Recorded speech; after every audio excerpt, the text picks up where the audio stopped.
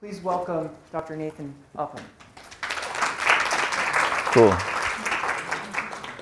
Thanks. Yeah, how do you guys feel in the back without a microphone? It's okay? Yeah, okay, I think and then this microphone's still working for the video? Okay. Great, yeah, thanks for having me, and thanks for putting up with my long title. I think I kind of wanted that title to be more informative and to get people here, but really I think we could simplify it, that a lot of what I'll be talking about will just be about the evolution of mammals, and probably you could even simplify it to just talking about evolution sort of generally with mammals as an example, because mammals end up being kind of an awesome example for a number of reasons that I'll get into. So let me just start out really basic in thinking about, you know, what is a mammal, right? We kind of throw this term around, you know, just a show of hands, like, or if anyone wants to say, like, are all three of these mammals? So we've got a polar bear, a pangolin, and a platypus. Which one of these is not a mammal? Platypus? Anyone else? Some murmurs. What about? Is this one a mammal? This one I just changed. So that's the pangolin. It has nipples. Does that matter for being a mammal? So as it turns out, that does matter, right? So all three of those are mammals. So it's a trick question, and to have mammae is one of the main characters of being a mammal, right? So even though the duckbill platypus lays eggs, it's a mammal because they have these milk patches that they excrete milk, and they don't even have nipples actually. So that just giving live birth would be one trait. Having these milk patches or mammae, some of which are attached to nipples, is another trait. And then along with these other kind of key traits that define the group of mammals, so lactation, hair, fur, these three middle ear bones. There's a big transition that happens from reptiles to acquire those middle ear bones. And then the neocortex, which obviously has different sizes throughout mammals. But sort of the interesting thing when you unite this group based on these traits, and you end up seeing, you know, now we're up to over 6,400 species that are described and valid in mammals. You know, from things like whales through rodents, obviously primates, shrews, and then things like duckbill platypus and marsupials. It's sort of, you know, how do we organize that information? So we see all this diversity, and we know that it arose in some fashion. There is some process, and we'll be talking about that process a lot today. So we organize this biodiversity into 27 orders, which are these kind of major lineages that are represented on the outside of this tree or phylogeny. And so I'll kind of walk through them, right? So we talked about the duckbill platypus, right? It's a monotreme. There's 5 total living species of monotremes that are along this. Oops, that's not the right one. They're along this long branch here, and you see that's sort of separate from the rest of mammals according to this graph diagram. Oh, and actually you could see this is a picture of the duckbill platypus young lapping the milk up out of its fur. Pretty awesome. So then marsupials, right? So we're familiar with the kangaroo, obviously. You know, pictures of a joey inside the pouch here. But marsupials have this sort of unique trait where they give birth to young that's very immature. So these are all tiny little offspring that come out into the world very underdeveloped and need to stay with the mom in their pouch. Here's a possum here. And then thinking about placentals. So most of what we think about when we talk about mammals is placentals. You know, it's about 6,000 species. You know, everything from primates to whales to rodents to bats. And so the really interesting aspect of this, you know, that diagram that was connecting these different lineages of animals can be sort of simplified into something that we call a phylogeny, also called a tree of life, or a time tree when they're scaled to time, as this one is here. And so we have, you know, the monotremes, the marsupials, the placentals, And where these branches meet is representative of the common ancestor. And so in this case, the marsupials and placentals are more closely related to each other than the monotremes. That's what information is being conveyed by this graph. And so ultimately what this ends up being is sort of a map of the ancestor to descendant connections, or these like kind of evolutionary relationships. And it's scaled to time, right? So for a number of different lines of evidence that I'll talk more about, have this information. And this was about 180 million years ago that these last shared a common ancestor. This is about 160 million years ago. And we're reconstructing these things back from the present into the past. And we'll talk a lot about this kind of reconstructing process. How do we know this information? And really, how much do we actually know? And so this comparison from 27 orders to the full tree, where you're rather than just mapping one representative of an order, you're putting all the species in the same phylogeny. Ends up looking something like this. And so part of what you end up noticing when you look at this is that something like the rodents, which is just represented by one order, and bats, one order, have tons of species diversity. And so we kind of know this intuitively. We know that there's a lot of different rodent species, and that there's a lot of diversity of bats. We might not necessarily interact with them in our daily life because most of them are nocturnal. And a lot of the things that we do see, like say when people go on safari, or you see images of safari in Africa, right? Like a lot of that diversity is all active during the daytime. And it's a lot of these charismatic megafauna. So a lot of the smaller things is where a lot of the species diversity is. And so there's this major question that I raised in the title of the talk about why are there so many rodents and why are there so many bats? And that question is kind of purposefully vague because it applies both to species diversity and to abundance, right? So we know there's a lot of certain types of rodents, such as the house mouse. That's very, very common. It's invasive all over the world. So this ends up being something that's sort of interesting to think about, and this kind of question of species richness. So that's sort of how it's termed, is that a group is rich with species, as if it's somehow a good thing to have lots of species. We'll kind of examine that. But so this question of why are rodents so species rich? About 2,500 species of rodents dating back to 70 million years ago. Sort of this common ancestor splitting off from other placentals. And so that question ends up being the same question as asking why some other lineages are so species poor. So why is there only one aardvark is sort of this other question. That this is also in order. Like Rodentia, this Tubulidentata is actually older. So it diverges 80 million years ago from other Afrotherians, but there's only one living species. And we know that there's actually a lot of fossil ancestors that go along this branch. So there's something about this particular lineage that causes this uneven species richness exist in the tree of life is kind of another way to phrase this.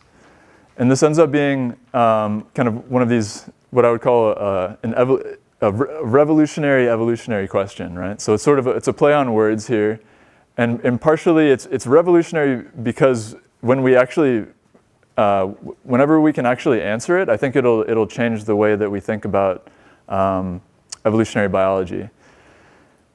The other question that I think goes in the same category is, why is there uneven species richness in some parts of the world, right? So we know that tropical environments, this is a map that I'll blow up here, are extremely rich with species, not just mammals, but all kinds of tropical trees, insect diversity, birds. Basically, any single lineage of organism has its peak species richness in the Amazon rainforest, in the Congo, and in the Indo-Pacific Islands. And sort of this long-standing question of why that is. And so it's quite interesting to connect these two sort of unresolved questions of why does the tree of life look the way it does, and why are some habitats more speciose and diverse than others. So this is known as the latitudinal gradient in species diversity. And we can kind of zoom in. I think it ends up being quite interesting to zoom in just to one geographic region, in this case, the New World, quote unquote, or the Americas. North America, Central America, and South America, and the Caribbean. And to kind of just focus on these New World mammals. And sort of with this question of, okay, that's the pattern of species richness that we see in space, but then how are they related evolutionarily? We can sort of draw these same, I better watch out how I move my hands, huh? We can draw these same diagrams to reconstruct evolutionary history, but sort of just focusing on this one geographic region. And then ultimately towards trying to figure out the processes that generated that richness. So as we're going back in time on the phylogeny, we're also going back in time to a different Earth, right? So we know something about plate tectonics, and that 65 million years ago, South America was not connected to North America. This was an island continent, and that as we kind of step forward through time, this was also the Amazon was flooded. This was an inland sea.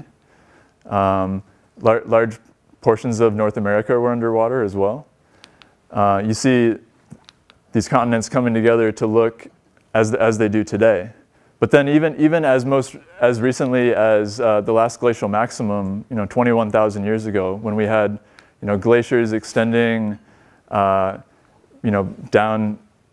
quite far into North America, we had these miles of glacier, not only in North America but also glaciating large portions of South America. What impact do these historical events then have on the biodiversity patterns that we see today? And how is that written in the evolution that we can reconstruct from the present? And so this kind of dynamic of, so evolutionary history as shaped by Earth history and these dispersal events ends up being quite interesting. And we're trying to reconstruct it from the present back into the past. And so I'll just kind of zoom in here and give you another different perspective on this tree. And so because we're subset just to the New World here, you can you interpret this, the fact that we see ratus, which is the common Norway rat, and mus, which is the house mouse.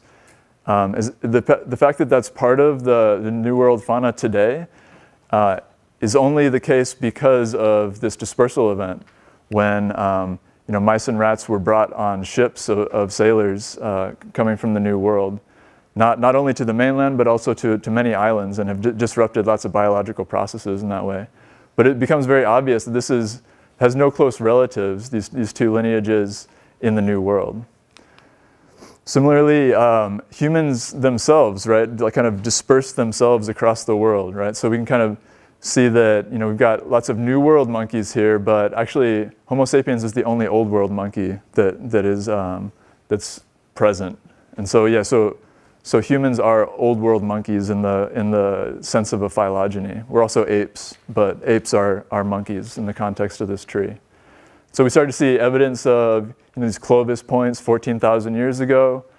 Now we're getting a lot of information from ancient DNA. So we now have a complete genome of the Neanderthals, and that's in the Old World in this case, but we're also getting lots of ancient DNA information from Native Americans in the New World that's helping to reconstruct this history.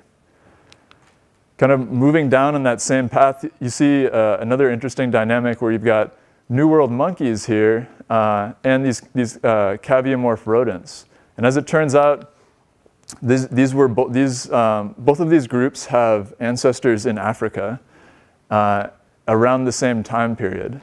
And so what this ends up, what we end up inferring, and this was part of my dissertation work focusing on these caviomorph rodents, is that because the timing of these divergences is about 40 million years ago, when Africa and South America were already quite far apart, it couldn't have been just the movement of the continents that separated those lineages. It had to have been some sort of overwater dispersal event It's referred to as a rafting event, which is pretty wild. You know, you think about were monkeys and rodents on the same raft? Like, we actually can't rule that out because the timing of these events, they have overlapping air bars. So this ends up being quite interesting. I think blind snakes also share a similar history. And so I give those as sort of examples to get you interested in the type of information that can be learned from a phylogeny, right? So I think it's fair to think about this as sort of a roadmap, right? So an evolutionary roadmap for learning about biodiversity. And so then there's this question, like it's like, okay, that seems cool, but why do we want to make this map? And why do we make any map? It's sort of an interesting question, right? This is a map of how I got here today, right? So I came from over here in New Haven, you know, on the train. Theodora picked me up in South Norwalk, so I didn't have to do this part myself. But I could have ridden my bike, right? That would have taken 4.5 hours, but it would have been maybe pretty fun. In general, like, why do you guys think we make maps? Does anyone have any input on that? You can just shout things out, yeah. Guidance. What's that? Guidance. Guidance, okay. Sure. Guidance on what? Like, for example, you would use like a map, the one you made, to be able to get from a place to another. Yeah. And I'm kind of trying to connect it back to like an evolutionary roadmap. It's kind of guidance as to like your past, if that makes sense. Like you know where you come from. No, yeah, you nailed it. Yeah, right. So it's sort of like I'm trying to get from A to B, and then I'm going to need that map to get home too, right? Yeah, so that's exactly it, right? So from where you want to go, and then find your way home. Retrace your steps or reconstruct your evolutionary history. And in this context, if you're then the map maker, right? So I guess now it's like Google is the map maker, but Google's building off a lot of information that, you know, generations of people have put together. But really, these map makers are enabling others to navigate ultimately, and perhaps themselves to navigate as well. So I'm going to be talking about, you know, how do we build these time trees of life? What do we actually know? And it really involves the combination of fossils, morphological information, and DNA to reconstruct these histories. And then specifically, I want to talk about this new mammal tree of life that we've been building during my postdoc at Yale, and kind of, you know, this important, interesting thing that because we're mammals, like we can actually learn about our own evolution in this context. And then, you know, try and get to this question, this kind of ultimate question of, you know, why are there so many rodents? Why is uneven species richness a thing on the tree?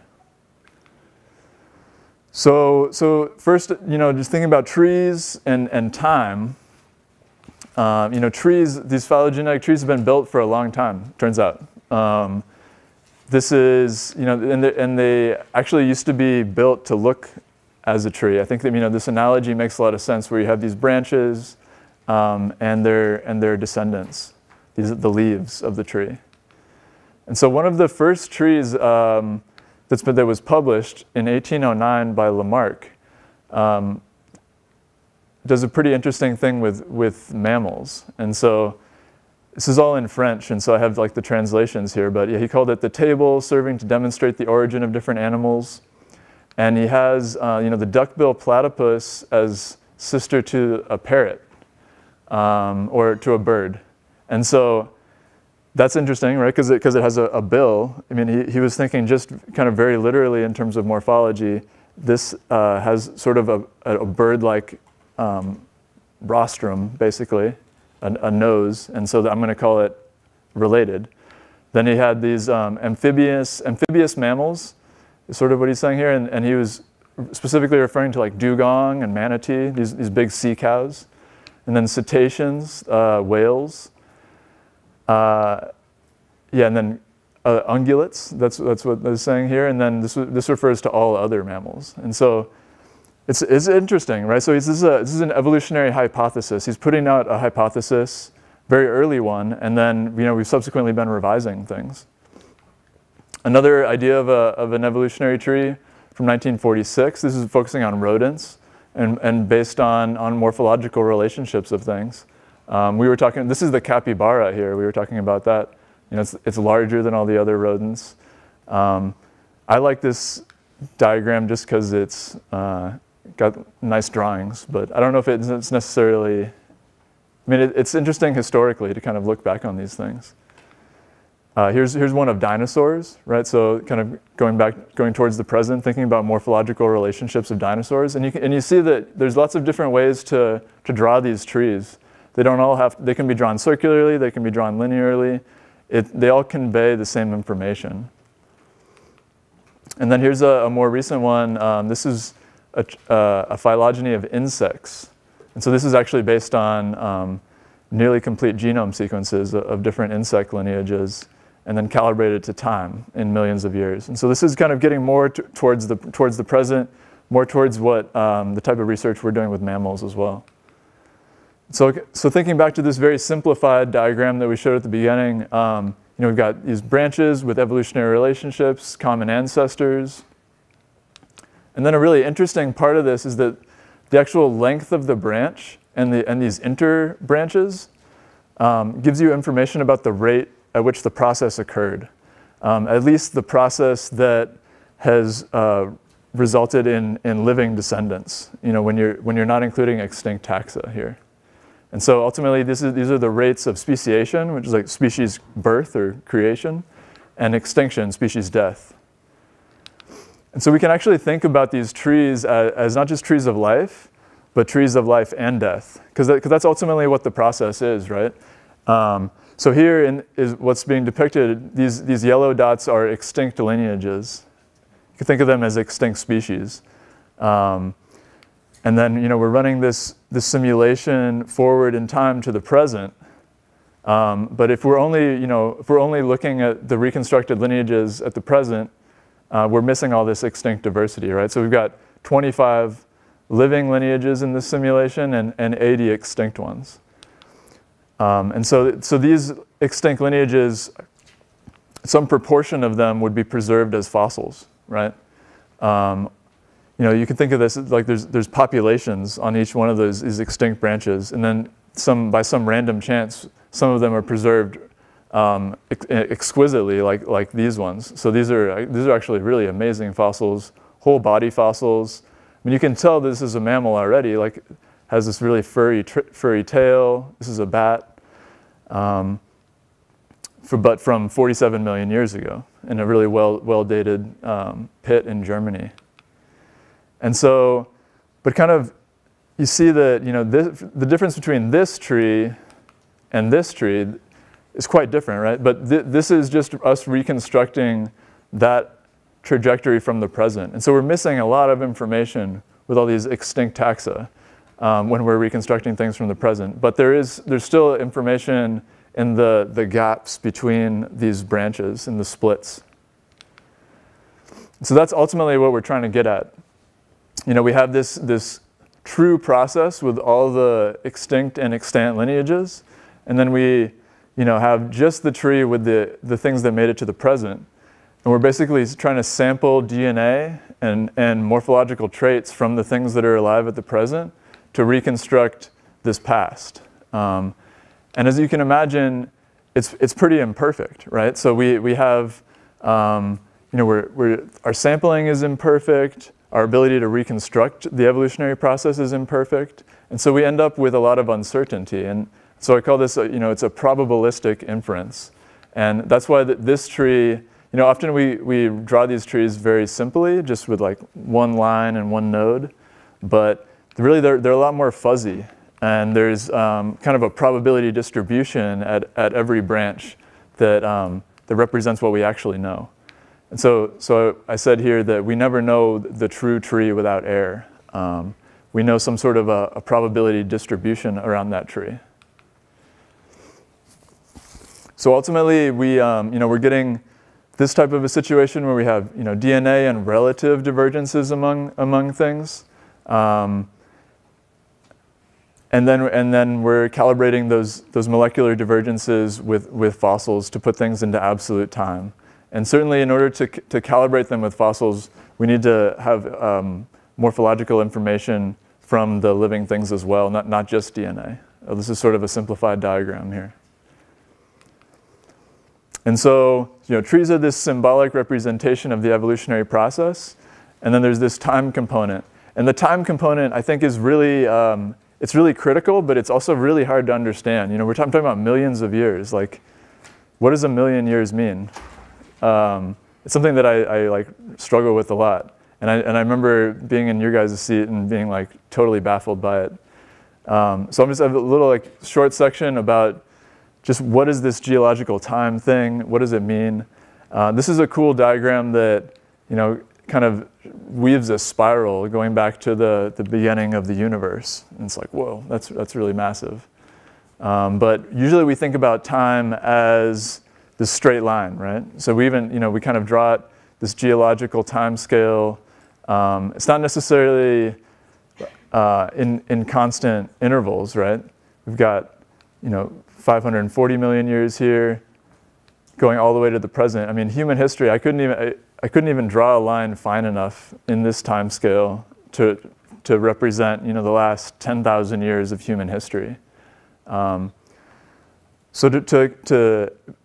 to think about that, though, helps you understand how these evolutionary processes could create such diversity, though. And so another way to think about that, which I think is kind of interesting, is this cosmic calendar analogy. Has anyone heard of this before? Anyone? Carl Sagan lovers? Anyone? Cool. All right. Well, then I'm exposing you. So Carl Sagan was this awesome science educator. The Cosmos series was recently remade by Neil deGrasse Tyson, but they use this analogy, right, where each month is a billion years in the evolution of the universe, right? So it's like January 1 is the Big Bang. The Earth forms over here in September. What is it? Today is like September 20th, right? Yeah. So like life hasn't even begun yet. Think about that. It's been since like the beginning of since New Year's Eve. The Cambrian explosion won't happen until December 15th. And then it's sort of like, humanoids start to be developed, but then all of written human history is in the last 10 seconds on New Year's Eve. You think about that, right? So it's like, just to try and fathom, how does all this diversity actually happen? Time is a crazy component of it, and it's important to try and grapple with it. So it's this vast and intuitive thing, but it's seemingly required in order to understand the evolutionary processes that we're talking about here. So we've got these time trees that we're reconstructing, and then specifically, thinking about mammals, right? So, I started out talking about mammals. I'm going to be going into more detail now, and really why mammals is an important question to ask. And I'll start with kind of my personal connection to mammals, because it wasn't that long ago that I was also an undergrad doing field work in the Great Basin Desert. So this is Nevada, kind of western US. I was going to school in Los Angeles, so we would drive out here on the weekends, kind of take like a 4 or 5 day weekend and trap rodents. And so this was some field work in 2005 with my advisor, John Hafner. And believe it or not, we had digital cameras back then. And this is a video that I took of this is a kangaroo mouse, so Microdipodops. And his dog was smelling it there. His dogs were really well trained that they would only sit next to the traps that had this species in them. And we would live trap lots of different rodents, but we would know which ones had kangaroo mice in them by his dogs. And so this work, we were driving all over the Great Basin, sampling these populations, and then going back and doing genetic work to try and understand to reconstruct the evolutionary history on kind of this finer scale of among populations, sort of population genetics. And sort of what we ended up finding, we started out with doing this work. There are these 2 described species of kangaroo mice that are sister to all these kangaroo rats. So kangaroo rats are more common. There's 20 species. They're sort of all across North America. And as it turns out, we found that there's actually these 6 genetic units throughout the Great Basin which are really at the species level. So compared to kangaroo rats, these divergences are analogous. And so we're in the process of, even though we did this work 10, 12 years ago, we're still in the process of describing these things. So science can take a long time also, right? Speaking of time. And so, from that work, I got interested in this evolutionary time component and the ability to incorporate fossils, right? So that particular lineage didn't have very good fossil record, but there's this great fossil record of rodents in South America, specifically in Patagonia. And so I went to do my PhD in Chicago and work on this lineage of rodents that has this awesome fossil record. So this is actually a capybara as well, the world's largest rodent, kind of rolling around. So I took this picture over here in northern Argentina. And they're also social. So if you haven't seen videos of capybaras, I recommend checking them out. But so thinking about the fossil record, I mean, this is just one example of a place I went to along the coast, not so far from Buenos Aires, and you can see there's actually a line in the rock that represents the boundary between the Pleistocene and the Pliocene. So about 2.6 million years. And we were basically chipping away at the rock here. This is my collaborator. What you can see there that's an entire burrow. This is an animal that was fossilized inside of its burrow, kind of in situ, and persists until we extracted the animal. And so that's Actinomys is an ancestor to these tuco-tucos that still live in South America. They're kind of like gophers in North America. They're burrowing. They eat roots and tubers. They have these really big incisors. They're really like thick incisors. We also found a Glyptodon shell, which is awesome. There's has anyone heard of a Glyptodon? They're these giant, related to armadillos, that they all died out about 1 million years ago, but some of them were as big as like school buses, giant. And they had these big shells to protect them. But so basically, I mean, my point here is that mammals are really fascinating. They're sort of everywhere, and then also the fossil record really allows us to understand the timing of these divergences and try and reconstruct this temporal history. So this is a synthesis of the whole mammal fossil record from public databases. And this dotted line here is when dinosaurs go extinct, right? So when that big meteor hits the Yucatan Peninsula 66 million years ago. There's also an impact on the mammal fauna, kind of this burst in speciation in blue and extinction in red. And so, yeah, these are my recent collaborators, the people I've been working with the last 4 years while at Yale. So I'm the main postdoc on this project, but then there's people at UC Berkeley and Florida and George Washington that are part of this project that's really sort of tetrapod wide. So that I've been focusing on the mammal part of it, but other people are focusing on birds, amphibians, squamates, and crocodilians. So it ends up being quite interesting. And sort of this was the state of affairs when we started the project, that there was this existing reconstruction of mammal-wide evolutionary history from 2007 called the super tree. And this is it ends up being a really important paper for pushing the field forward, but part of the problem with it is that there are these large areas that are unresolved, where the information that was merged when they created this tree conflicted with each other, and so they just collapsed it. Rather than being branching, it's like one big comb here, these unresolved nodes. And so these are throughout the tree. So you're not sure, are these instances of really fast species diversification, or we just don't have any confidence? And it turns out that it's really that we don't have any confidence, but people have been sort of assuming the opposite when they analyze these trees. And so in order to build this tree, actually the first thing we had to figure out was how many species of mammals there are. So it's sort of, this sort of basic question is actually hard to pin down. So a lot of work on the basic taxonomy of mammals. And then looking at genetic divergences, these relative divergences that we would then calibrate to time. So incorporating the fossil data, thinking about how we can pull those relative divergences into absolute time. And then assembling all this information to reconstruct the full evolutionary history of mammals. So I won't go into all these details because a lot of it gets fairly specialized. I just want to kind of say that in general, we were using these public DNA sequence databases, kind of this approach that kind of baits certain genes, and we create these baits to pull identifiable genes out of the kind of universe of DNA that's in these public databases, and then to clean it. And I'd be glad to talk to people more about this if they're interested. We end up with this large matrix, 4,100 species, almost 40,000 sites, but there's a lot of gaps in the matrix as well. But this is sort of the raw data that we're reconstructing evolutionary relationships with. And then lots of compute time, so kind of parallel processing. Just reconstructing this one tree on parallel processing ends up taking a week.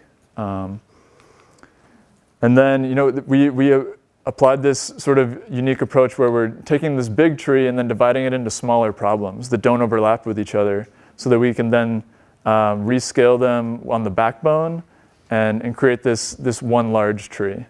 So this is an approach that we're calling backbone and patch that sort of contrasts with the supertree approach of previous studies. The important thing here is that by doing this, rather than collapsing disagreeing information into these big combs, we're able to keep all that uncertainty. And so this is what that ends up looking like. We have these samples of trees rather than one tree. There's 10,000 trees that sort of averages over all the uncertainty in that reconstruction. So you see this sort of jiggling back and forth both in time. So this is time on the x-axis here. And then the species relationships are also changing, particularly among these big nodes.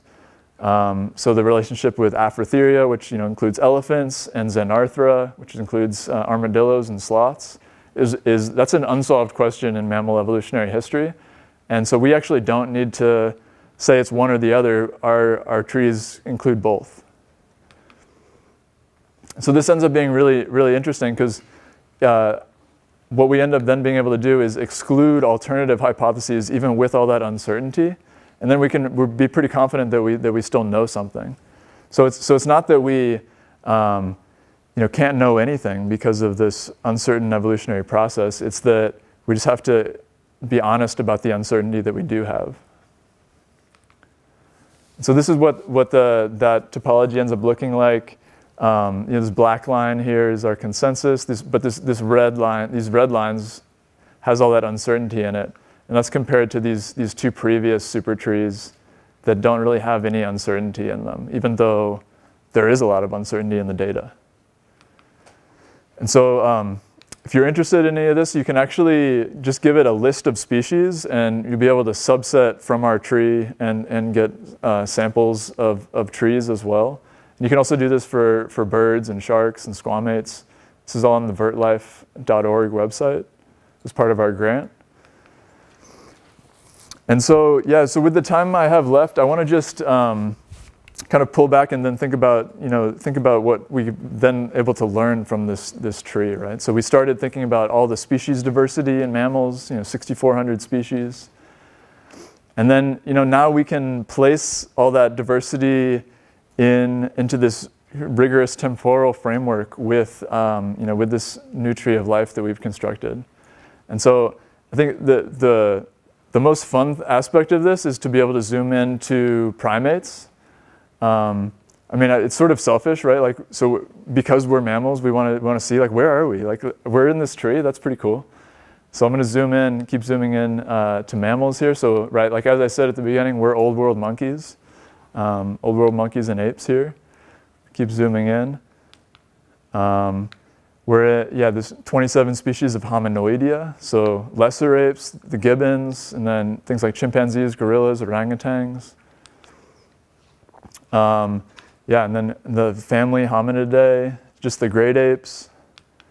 And then finally we get to Homo and Pan, right? So humans and chimpanzees and bonobos over here. And the really interesting, cool thing about this is we were able to, because there's these ancient DNA efforts, so we have Neanderthals are in the tree, Heidelbergensis, and Homo denisova is in the tree also. And if you guys know anything about this paleoanthropology, the Denisovan is only known from a finger bone that was found in a cave in Central Asia, and then we were able to get the whole genome out of it and find that it was actually a hybrid. So this is like reconstruction of this hybrid Denisovan individual that they think had red hair because it had the gene for red hair. So it's really a pretty exciting time, and I would say like placing this kind of human genetics component within the broader sphere of all mammal evolution. Right, so like you zoom back out and then here it is, there's the full thing. And so towards this question, right, so how many rodents are there? Does anyone remember how many rodents there are? Checking your notes. Yeah? I think there are 2,500 species. Nice, yeah, cool. Yeah, and we don't know how many individuals there are. That would be another question. It'd be like millions of individuals. So then the question of, why are there so many rodents, right? Ultimately, in order to get differential diversity, you have to have differential diversification, right? So this speciation minus extinction component. So there's been uneven net diversification in rodents as well in order to get this. And as we mentioned at the beginning, this latitudinal diversity gradient as well. Like, so there's this spatial component to this process. And so there's sort of three main hypotheses that I'll just go into really briefly. There's sort of this adaptation story of like, okay, there's so many rodents because they're really good at what they do, right? They have these double incisors that continue to grow throughout their life. It's this awesome tool. It self-sharpens. And so they've just been able, they're in every environment. They have all this ecological opportunity, so they're better at speciating, I guess. That's one hypothesis. Another hypothesis is that the clade is older. It's older than the other species. And so then there's been more time for it to diversify and collect species. And this is sort of saying that speciation has been constant, but there's just been more time. We sort of already know that that's not totally the case when you think of a lineage like aardvark. It's as old or older than rodents, but there's only one species. And then there's this other story that I'll kind of talk about just a little more. This gene flow story that some traits let the population sort of split apart more than others, right? So if you don't move around very much, then it's easier to become isolated, and then maybe you become genetically isolated as well as geographically isolated and speciate in that context. So that's sort of the framework that we end up looking at on the full tree. And so this is another way of plotting it, sort of linearly rather than circularly. And these colors that I've been showing on the tree are indicative of these tip speciation rates, which are the rates at the instantaneous present. And so the redder colors are faster rates, and the bluer colors are these longer branches that are slower rates. And then these circles are these rate shifts. And so the biggest rate shift that we uncover is in this South American rodent, sort of really unexpectedly actually. This South American rodent called the tuco-tucos, Tonomies, is right here, this big rate shift. About 6 million years ago, apparently something was going on in this rodent. And so this is a subterranean burrower. So you start to think about this idea of space use and dispersal ability. And certainly if you're underground, you don't have to go very far underground in order to not be able to find any of your friends, right? So this sort of idea that because it has low vigility, which is another word for dispersal ability, vigility, that perhaps that's why it's been speciating a lot. And so we ended up looking at this trait kind of mapped along the tree. And you see these very high vigility values here in things like whales cows and their relatives, and in carnivores that are often preying upon those ungulates. But then lots of kind of low vigility species in rodents and in bats, actually. So even though bats can fly, they often don't fly very far. And perhaps when they do fly very far, they get isolated there. So that ends up being kind of an interesting dynamic. We also end up looking at daytime activity versus nocturnal. And that ends up actually having quite a large effect on things. You see only certain clades, things like primates, become diurnal, but it's sort of rare. There's some diurnal rodents and some in Artiodactyla. And then this latitudinal range. And so similarly, this vigility dynamic in the Artiodactyls translates into these giant latitudinal ranges. But then lots of rodent species have these really tiny little bands. And so part of the nice thing about this is just getting all this information in the same context. Having these traits allied with good rate information hasn't been possible in mammals until now. So we don't really know what we're going to find. We're only starting to find it.